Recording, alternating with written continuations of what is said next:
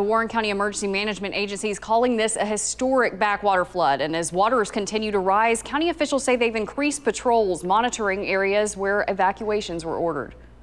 Essentially everything west of Highway 61 is in some way affected by this flood, either from the riverside or the backwater side. Warren County emergency management officials tally 26 roads closed due to flooding. They say some roadways are completely underwater, like Highway 465.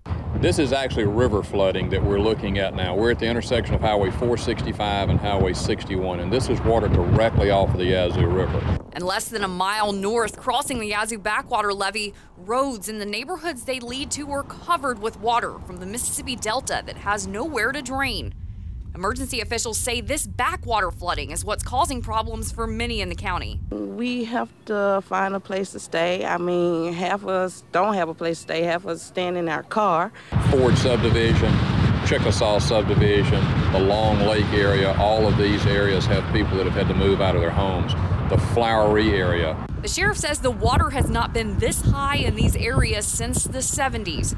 It's caused the County Board of Supervisors to order mandatory evacuations for those living in the Eagle Lake community. For some people, if they want to leave, I think they should be able to leave, but if they don't want to leave and stay and protect their investments here, then they should be able to stay and protect their investments.